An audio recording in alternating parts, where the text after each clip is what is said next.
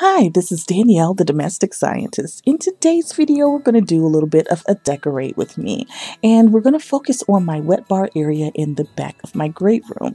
Now, this space is a little bit daunting to me simply because every time I put something on the countertop, it looks really great when I'm looking down at it, but when I back away and I see it in the grand scheme of the room, it seems like all the decor just seems to shrink. So I want to show you how I'm going to style the space, but I'm going to attempt to really bring your eye up so that it has a more full and dynamic look. So stay tuned.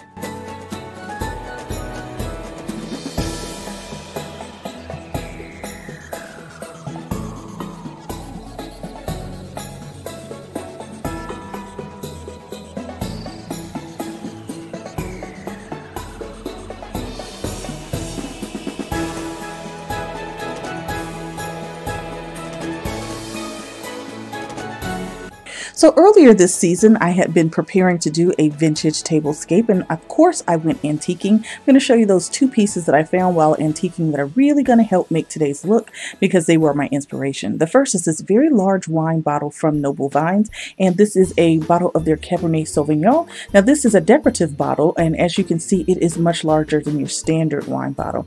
So I'm going to use this piece because it's going to bring some height to my space, and because I love the dark color. I have a light countertop area and I have fairly light paint on the walls, and so it's very easy for my home decor to get a little bit washed out. So adding something that has this dark rich tone to it is going to add a lot of depth and dimension. So the second piece I found at my local antique store is this very large wine crate.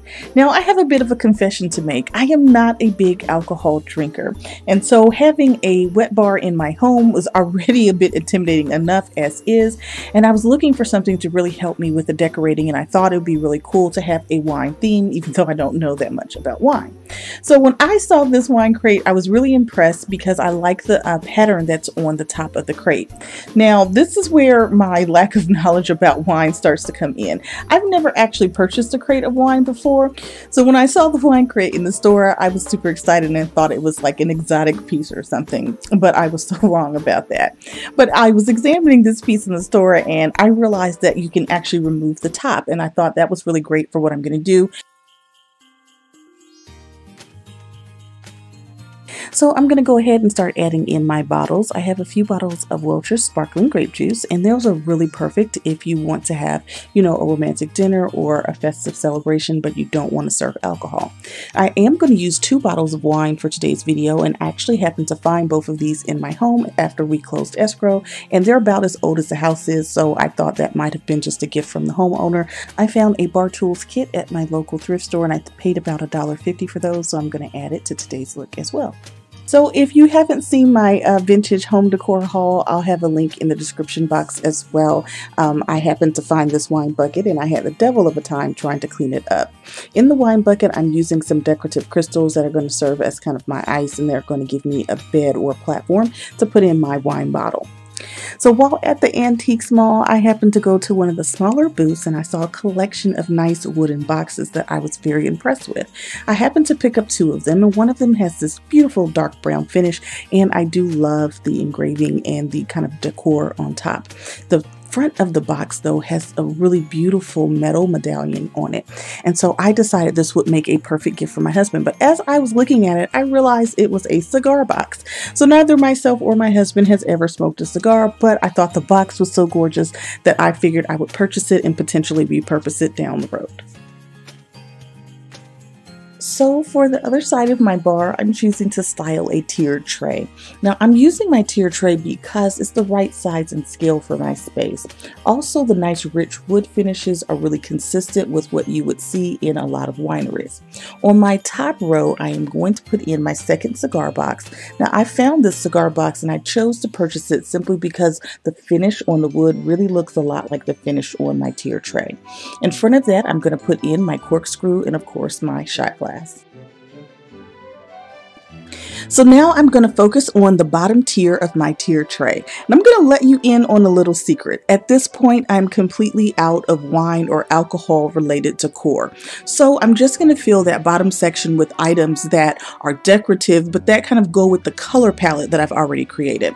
So I'm looking for things that are very masculine. I'm looking for things that are textured, that have very neutral colors, like neutral grays, neutral browns and earth tones, some pops of green, maybe a little bit of metallic, and definitely some wooden elements. So my tip here is that if you are running out of items for your theme, you can just fill it in with other decorative items that kind of work with your color palette. And as time goes on and you find more, wine related accessories, you can continue to build on your look. So the next item I found when I was out antiquing, I'm so excited about this set of decanter tags from a company called Mikasa. Now you might be familiar with Mikasa because they make gorgeous china, and you can often find their items in local department stores, in particular your Macy's and your Dillard's. However, they have this set of decanter tags I found, and these are so gorgeous and so well made. They really look like they could have come from Tiffany & Company. Now a decanter tag is like a necklace or label for your decanter. So if you're the type of person who wants to take your wine out of the wine bottle and pour it into a decanter for storage, then you would want to make sure you properly label them. Hence, they have decanter tags. These tags are lightly engraved and they say Merlot, Cabernet Sauvignon, and Bordeaux. Now, I don't have any of these wines in my home, and I don't anticipate buying them anytime soon, so I am going to use these decanter tags as decorative pieces, and I'm not worrying about appropriately labeling anything. So aren't these tags just gorgeous when you put them on the decanters? I absolutely love it, and I'm so excited to be using it in today's video. So those are the major components that I used to style today's bar design. Now I'm going to go in and add some extra decorative elements for color and height. If you like what you've seen so far, be sure to like, comment, and subscribe. Now let's take a look at the final results.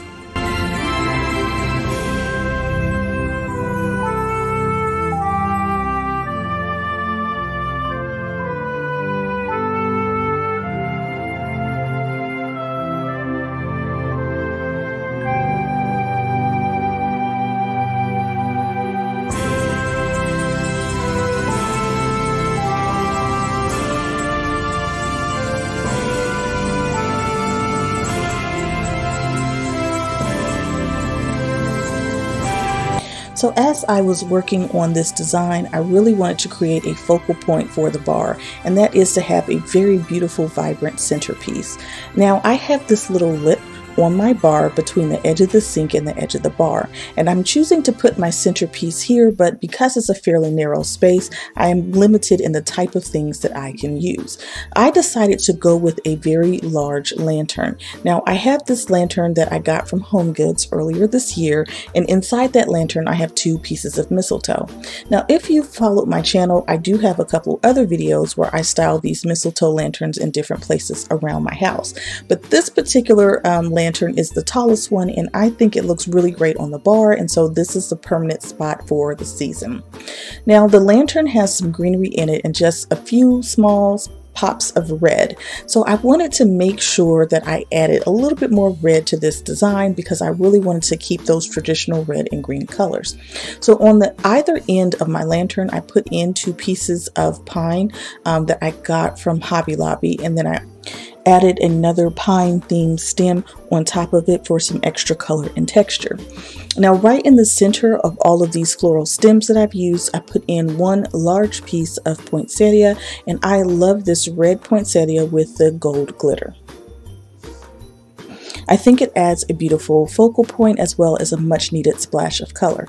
Now when it comes to the traditional red and green theme that I'm using around my home this year, I wanted to be sure to add lots of greenery to the bar. So in addition to adding my lantern with the mistletoe, I have 2 tabletop Christmas trees. Now as you're looking at all the images that I'm showing, you'll notice that those Christmas trees kind of move back and forth in some of the design because I was experimenting with where they are best placed, and honestly I like them, and I think that they look great in every location that I've used them. So if you haven't already found one of these tabletop Christmas trees, I would encourage anyone to get some. I know that they're very affordable, especially at places like Target, and I think that they really are helpful for enhancing your tabletop decor. So let's talk about how I styled my wine glasses. Now I have a very large but plain set of wine glasses that I purchased years ago at Dollar Tree. And at the time, I really just needed a large set that matched. And I wasn't really worried about them being embellished or being really pretty because volume was more important at the time. So of course, Dollar Tree is the perfect place to go under those circumstances. However, the glasses are just so plain that when I put them in the space, they just seem to disappear. Now, I also have a pitcher that I purchased from Walmart, and this pitcher was marketed as a 2-for-1. You could use it to serve drinks out of, or you could also use it as a vase. So it was a versatile piece and very affordable. So I purchased that from Walmart around the same time that I purchased the wine glasses. But again, this piece is very transparent. There's no color, there's no embellishment. So when I put it in the space, it also seemed to disappear. So how I try to overcome this and to style my wine glasses and my other transparent glass items is I want to make sure that whatever is setting behind them has a lot of color. So I did use my wine bucket and also my tabletop Christmas trees to add some color and height, but they're behind the wine glasses so that the wine glasses don't disappear in this look. Now, when it comes to my pitcher, I wanted to actually fill it with something, and I found a set of decorative wine corks at the antique mall. So I put them inside of my pitcher and I put it off to the side. Now, even putting the wine glasses on top of the countertops, it really seemed to disappear as well. So I wanted to define the space and add a little bit more color underneath the wine glasses as well as behind the wine glasses. So I took the top of my wine crate and I'm now using it as a decorative tray. And so I think that all of the beautiful details on the top of the wine crate also add some additional detailing and styling to the look. So this design took me a couple of weeks to pull together because I had a considerable amount of shopping to do. But whenever I have a concept and I'm trying to figure out what I'm going to do, I go ahead and I start doing a draft version of it just to see what I have, what works together, and what I'm still missing. So I'm going to just show you a clip of what I was working on in the beginning, and I realized I definitely needed to get a couple of extra pieces. And so of course I went out antiquing. But one of the things that I was noticing is that no matter what I put on my bar top, it just seemed to be so empty, and part of the problem was that I didn't have any wall art behind the bar. And so what I decided to do was to go hunting for some art. I found some great pieces. I just wasn't ready to commit to anything. I wasn't sure if I wanted to get a permanent piece of wall art that was wine themed or if I wanted to go with more of a general piece of art. So I opted to just use a seasonal wreath in the back, and I think that that made a world of difference. What do you think? So I hope you've enjoyed today's Decorate with me, where I have styled my wine bar for the holidays. Now, I'm Danielle, the domestic scientist, and I have a lifestyle channel here on YouTube. I'd love it if you join me along my journey. So don't forget to like, comment, and subscribe. I'll see you next time.